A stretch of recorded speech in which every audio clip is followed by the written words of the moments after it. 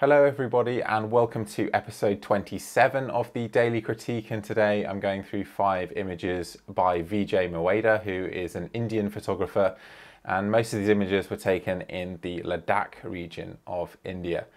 There is a fairly common theme as far as the critique goes, because I think quite a few of these are lacking a bit of breathing space, a bit of room around the subject, so we're going to discuss that a bit, as well as doing a general critique and discussing processing a little bit. So let's get started.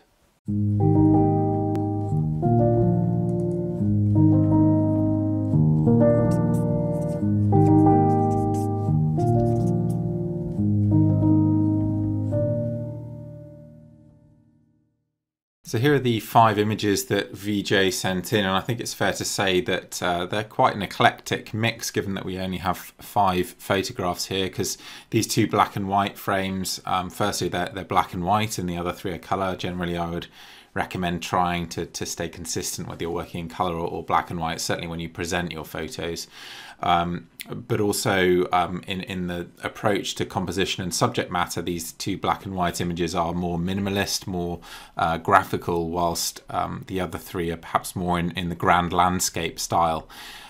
So interesting to see that variety, but we'll go through it through each image one by one in Photoshop, and we'll start with this one. Nice repetition in the foreground here with these lovely wavy lines. Of course, sand is wonderful to shoot in this way, particularly if you can get the light to glance across the texture to help bring out those wonderful shapes. And to that end, I think it would be better if the light wasn't quite so harsh here. I think you could make more of this foreground in that way, because there is quite a lot of contrast, and particularly with this this central area of sand just here, and some of these shadows creeping through. It'd be nice to see something a little softer, and from a compositional standpoint, it feels a bit unstructured. Although you have this lovely texture in the foreground, there doesn't appear to be any approach to arrangement, and actually it feels a little bit flat to me. I think if you had something in the foreground, either centrally or maybe off to the right, to create a sense of perspective, that might help, because that doesn't quite come through with the ripples there. And you know, there's a few distractions, that little bit of plant creeping in on the edge of the frame there. And then from a depth standpoint, I think there's just a total lack of depth, really, and yet it doesn't have the simplicity to stand out as a graphic image either. I mean, wonderfully clear conditions like this can be brilliant for shooting distant views, because of course you can see all the amazing colours in the hill behind here. But there's a lack of atmospheric depth, so there's no haze, there's no clouds or anything to break up what is effectively just a solid blue shape at the top of the image. So it all makes the photo a little bit overly simplistic, too illustrative for my liking. I'd like to see some form of interpretation, whether it's through light or composition, something to take it beyond just a literal representation of the scene, which I think is one of the things you should always aim for in photography. So this does move more in that direction.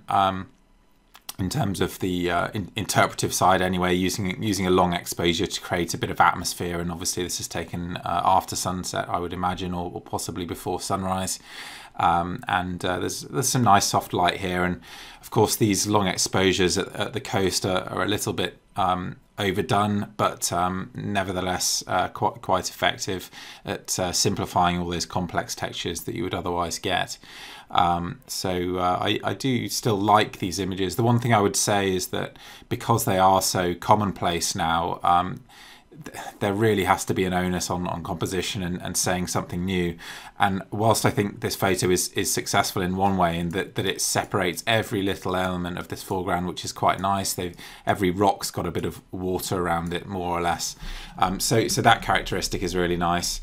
But I'd love to see something a bit more imaginative done with the foreground, rather than this very simple approach that Vijay has taken here. I will add something to that, which is, if you do like using these long exposures, please don't forget your composition, because it can be a bit of a cheat to creating this magical atmospheric photo. and composition, if anything, becomes more important because those filters just simplify all the textures, and as I've discussed in a previous video, that can kind of expose any shortcomings in your composition. I would say from an editing standpoint, I would probably make the foreground a little bit lighter. So I'm just setting a white point for the foreground here and holding down Alt to see where that's set. And the editing videos are going to come at some point. It's taking me a lot longer than I anticipated to make them. So yeah, I'd probably do a brightening like that to the foreground, maybe not quite that far. And correspondingly, I would darken the sky a bit to hold in the eye, and maybe lose a bit of the top portion of the sky to create a better level of asymmetry between the foreground and the background, or the sky even. I need to clear these crops. Right, there we go. Yeah, so I'd just lose a chunk of that sky there. You can see just how close that is to a third, and that to me is probably not a coincidence because it looks pretty much perfectly a third.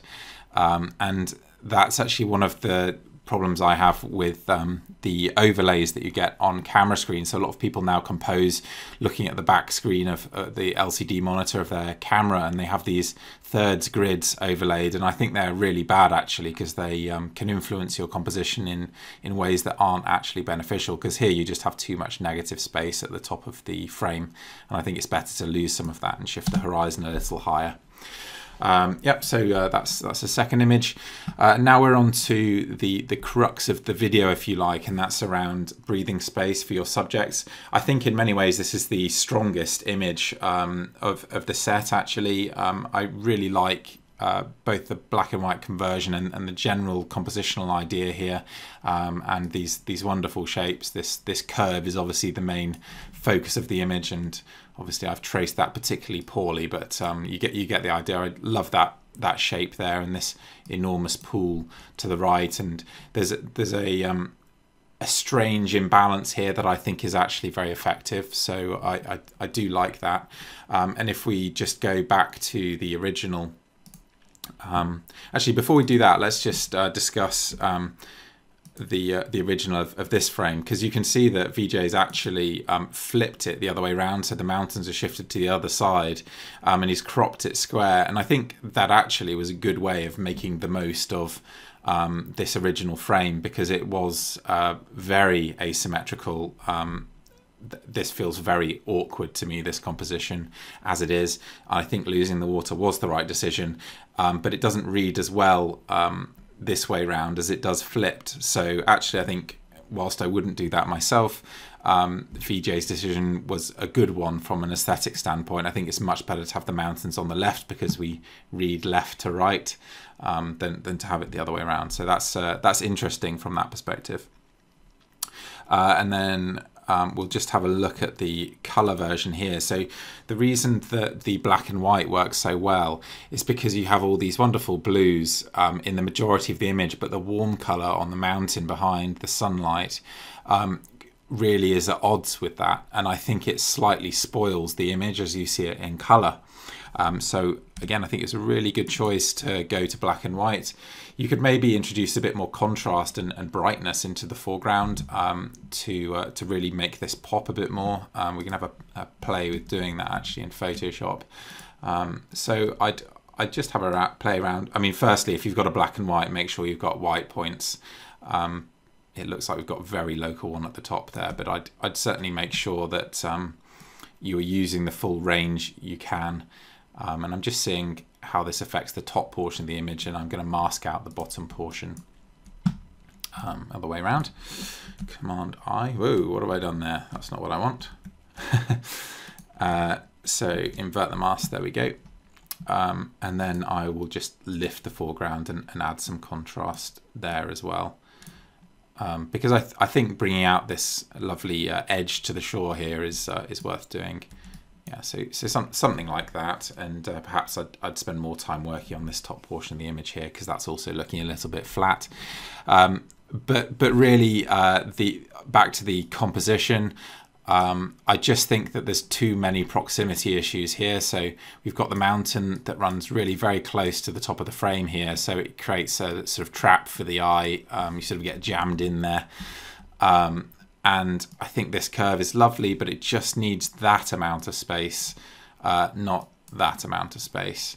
And the same on the left-hand side here. So I think having room to breathe in images, whatever your subject is, whether the subject is a curve or whether it's you know, an item, a focal point, you have to keep that spacing, or everything can feel a little bit like it's being jammed into the frame, like you couldn't shoot wide enough or couldn't step back enough. And similarly with this one. Now, this is really quite a minimalist image in its approach, and unfortunately I think it's totally unsuccessful because it just isn't perfect enough, which, you know, Vijay had no control over that, but this isn't a shot that I would attempt with this kind of subject, because when I see shots like this, I think of the work of people like Bruce Percy, for example, who has an extremely minimalist graphic style, and I just want this pool to be a perfect round shape, and I don't want any of these little plants sticking out of the sand here, and I especially don't want all of these footprints just cluttering all this texture. So everything about this actually feels quite messy, and that mess has only been exposed by the very simplistic approach to composition, and particularly allowing the sky to blow out like this. So, I mean, I really do like these images, but they're extremely hard to pull off well. That's why people who do it very well get the recognition they deserve, because it requires a lot of work to find these perfect scenes, and it does require compositional skill as well to get them bang on, which I think you really need to when you're trying something quite so simple. And in this case, on the compositional side, we've got the same proximity issues. The pool is just too close to the edge of the frame here, and the bush for me is too close to the other side, to the right hand side of the frame. So those are both issues, and maybe there's a bit too much white sky as well, and I'd crop down something like that and lose a bit of sand to match. Incidentally, it's not always the case that I aim to have significant room between my subjects and the edge of the frame. There are compositional ways that you can deal with that, and actually I'll just pause the video quickly and hop to a shot that gives an example.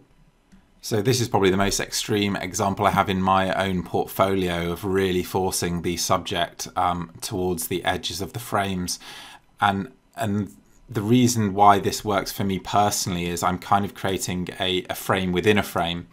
The focal point has a reasonable amount of space given the amount of space that it exists within. So it's got this small amount of space to exist within, and the spacing then to the frame is in proportion to the space in which the subject exists. And that's a concept that I think is worth thinking about from a compositional side. And you can see there's a massive juxtaposition here. I mean, the whole purpose of the photo is to massively outweigh the mountain with this mass of snow formations in the foreground. So it's not a hard and fast rule that you need to provide space to the edge of your frame, but certainly when you've got a composition like this, which is just got two elements, I think those kind of ideas become increasingly important, that it looks like you've framed it with plenty of room. So finally, on to what I think is probably the most successful photo in the set. Finally, we have some nice lighting here. Unfortunately, all of those previous images were hampered by less than ideal lighting, and this one just shows the advantage that you can get from nice light. And I'm sure that idea isn't a novel one to any of you, but there's a really good sense of depth here that comes both from the haze in the background, but also the transition of colour. So we have all these warm colours in the foreground, the cool colours in the back, and that creates a sense of depth. So I think that's very effective. Really nice to have the buildings here in the foreground to provide a sense of scale, and I actually quite like the idea of, you know, humans living in what is a very barren landscape here, but with these majestic views. And the processing is well handled too. But from a compositional standpoint, Firstly, perhaps there's a little bit too much sky there, so I'd crop somewhere there, because that gives a nice gap between the clouds and the top of the frame, and doesn't include quite so much empty space at the top there. So that would be a good place to crop to. But this peak here does form a subject, and again, that's just too close to the edge of the frame. And again, at the bottom here, the buildings just feel like they're too close to the bottom edge of the frame. So we can see this fairly consistent issue popping up throughout these images. It's the same idea every time, and I often recommend to people who I'm teaching that they try and shoot the composition that they think works the best, and they think about the positioning of their subjects within the frame, but then always shoot a wider image. Certainly when I was learning, that was very helpful to me. I'd quite often go back and actually crop down from the wider image just to get that extra bit of space. And it's a nice catch-all approach when you're out in the field to making sure that you have got the room that you need around your subjects. So thank you very much for sending those in, Vijay. Really nice to see images from a region that I am totally unfamiliar with, and a good images in terms of the critique as well, because it gave me that opportunity to talk about subject spacing. So thank you very much, and I've only got a couple of other videos lined up, so please do send in your photos if you'd like to take part in the critique yourself.